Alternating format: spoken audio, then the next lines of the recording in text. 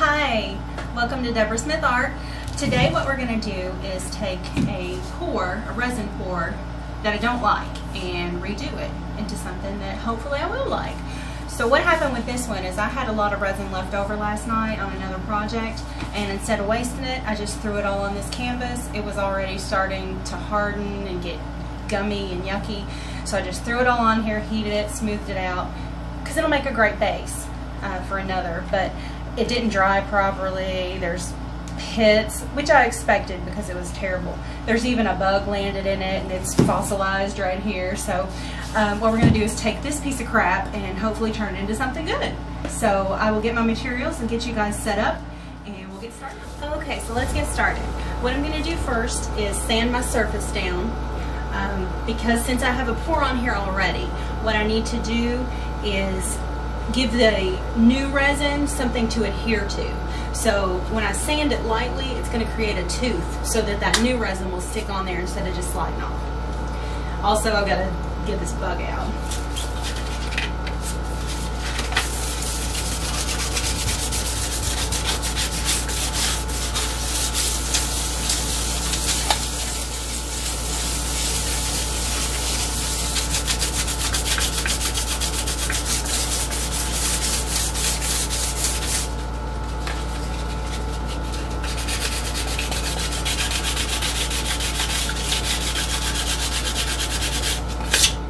There we go, we got rid of him.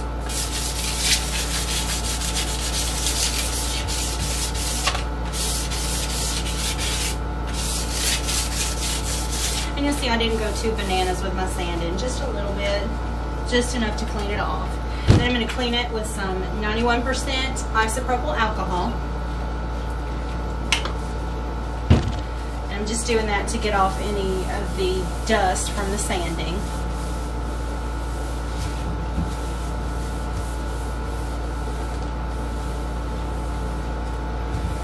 Should dry pretty quickly because it's 90 degrees in my studio. Yay! So that sound you hear is my air conditioning. Hopefully it'll start working soon.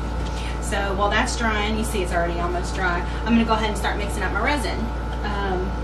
First, what I'm going to do before I mix my resin, since I'm using pigment paste today, I'm using mica pigments. I put those in the bottom of my cups before I pour my resin in. If I put the resin and then put the mica on top, it blows all over the place and you can't breathe mica. It's bad for your lungs, and I'm not wearing a respirator like you should. Wear a respirator at home, kids.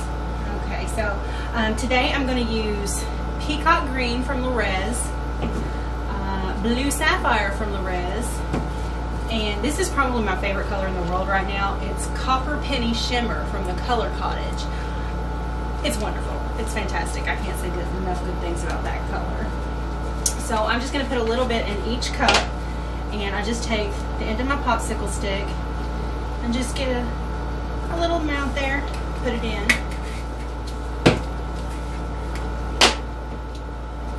Being careful not to breathe it, and I'm right in front of an air conditioner, so hopefully it won't blow back on me.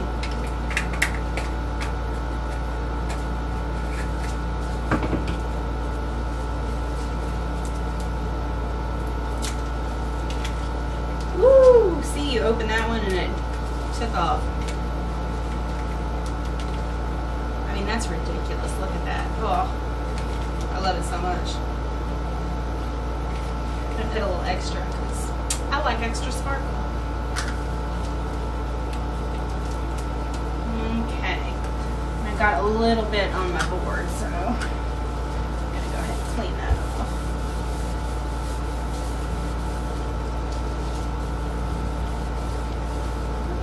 A little bit of it's sticking, but that's okay. It's going to get covered anyway. Okay, now I'm going to mix up my resin. And today I am using a brand new 2-gallon jug, so it's really heavy, of Pro-Marine Supplies. This is a tabletop epoxy, but I use it for art as well. I think it's meant for boating, hence the name Pro-Marine. But I like it, I use it, it's cost effective for me. Some of the resins specifically for art are very expensive. They're not cost effective.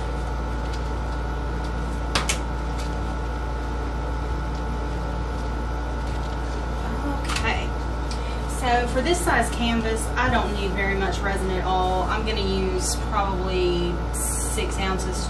No, that's probably too much.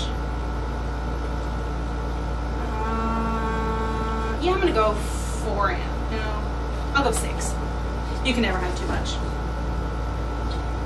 So this is a 1-to-1 resin.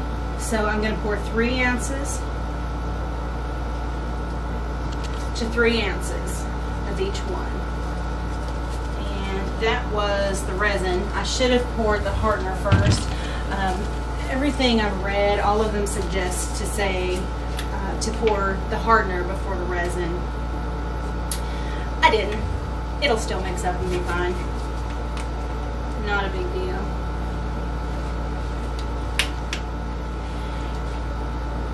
Now once you mix this up, you only have a certain amount of working time. And with this resin, I found I have about 30 good minutes before it starts to thicken and become a pain in the butt. So as soon as I pour this in this cup, the clock starts. So we've got to work fast.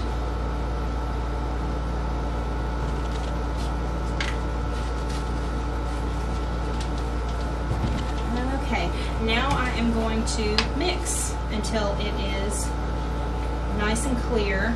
There's no stringies left.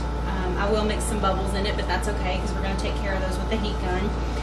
If you were casting with this resin, you would not want to mix fast because when you mix fast, you kind of aerate that resin. It adds bubbles, and you don't want bubbles in your casting resin. They're a lot harder to get out. But for art like this, it doesn't matter.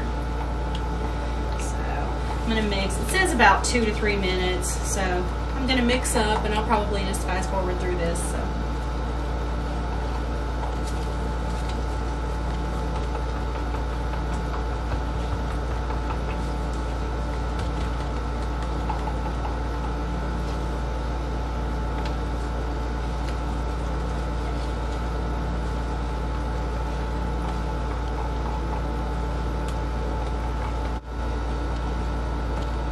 Okay, looks like we're all mixed up. So I'm going to take my cups that already have the pigment in them, and I'm going to pour a little bit of resin into each one.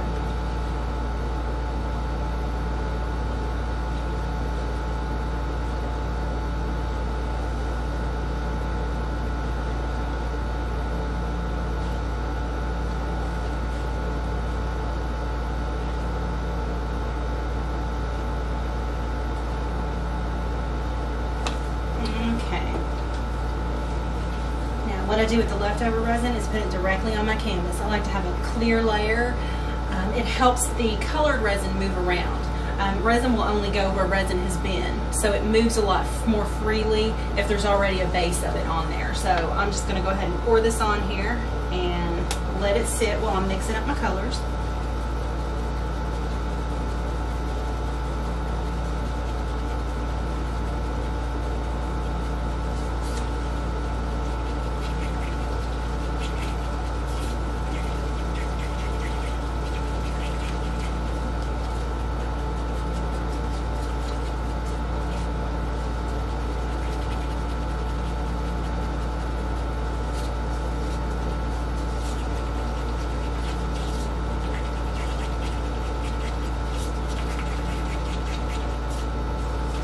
Oh, look at how beautiful that is.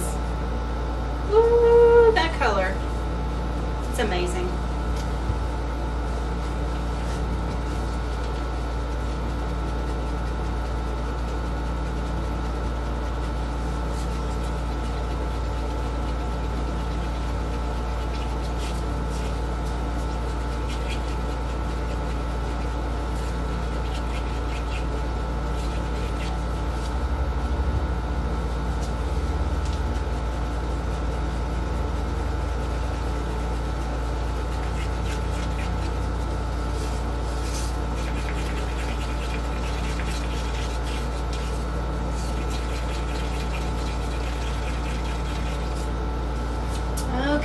Those mixed up.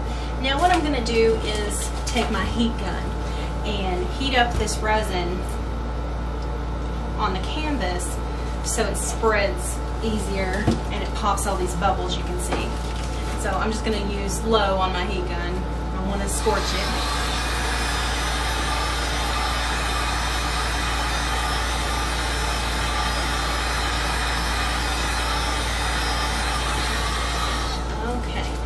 When you heat it up like that, it becomes a lot more liquidy. See, here's part I didn't heat and here's part I did. You can totally tell the difference. So now what I'm going to do is just spread this all over the canvas. I like to use my hand. A, it's fun. Who doesn't love to use their hands? And B, it's faster. I just like it. So I go ahead and take my hand, spread it all over. Get a good even layer. The beauty about resin is it's self-leveling, so even if I don't get an even layer, it's going to even itself. So I just make sure it's touched all surfaces and it'll go there. Okay. Then I take that glove off. I've always got another one handy.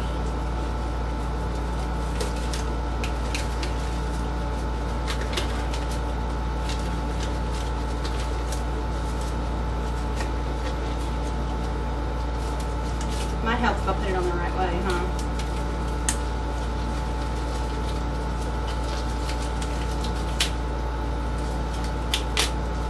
Okay.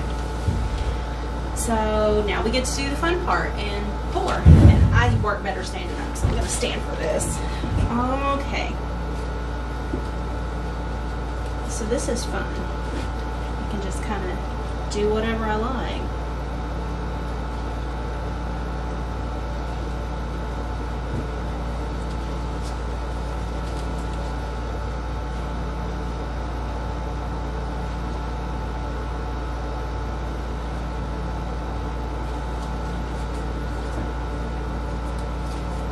You'll notice right now you can still see that underpainting.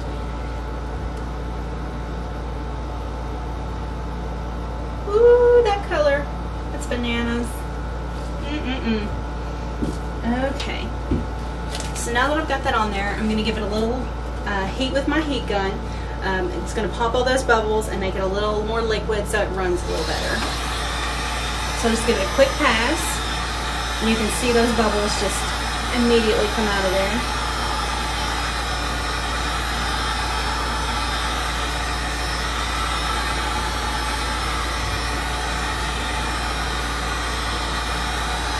And you can see how thin it is now where the heat's on it. It's moving around, it's doing some cool things. So I can either continue to manipulate it with the heat gun, or I can pick it up and move it, manipulate it.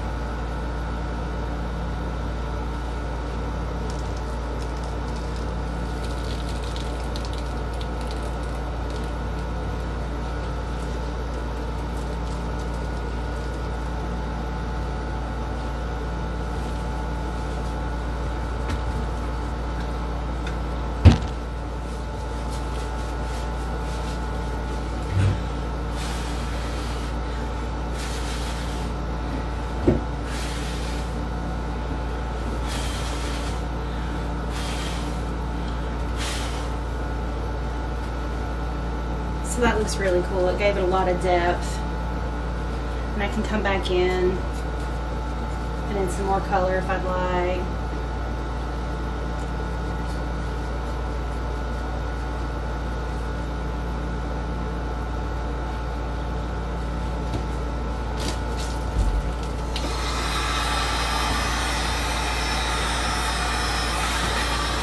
Whenever you put more resin on, always make sure you heat it to pop those new bubbles.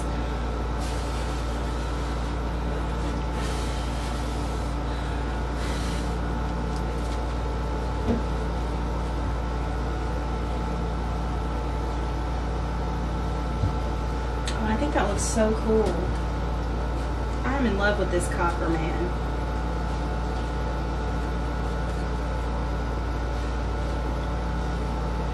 Yeah, I think I like it, and I'm not going to do anything else with it. The beauty about this is I can leave it like this. If I don't like it, I can come back tomorrow like I did today and redo it. I can do another layer to add more depth to this if I choose to. I kind of like it like it is. I hope it dries like this. The thing about resin is knowing when to walk away, when you've done enough. And I think I've done enough. I don't want to over manipulate. That was super easy. Oh, I've got a hole there. Let's fix that.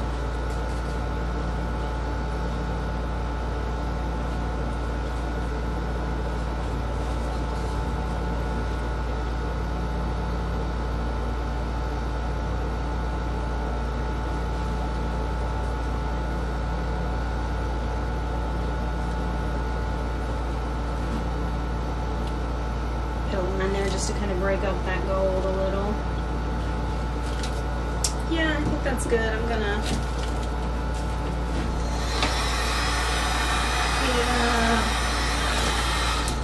blow it just a little bit.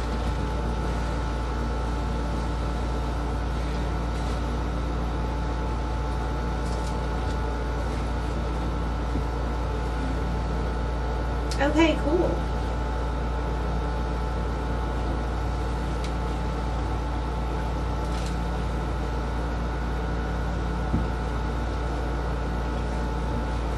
Yeah, I like that. So now what I'm going to do is put it in my protective drying rack, which basically consists of a wooden box over top of it. And we'll leave it until tomorrow and come back and see how it looks tomorrow, see how it dries. Resin continues to move and shift as it dries, and it's going to take about 12 hours for it to dry. So we really won't know what it's going to look like until tomorrow, but I think it looks pretty cool for right now. So I will check back with you tomorrow.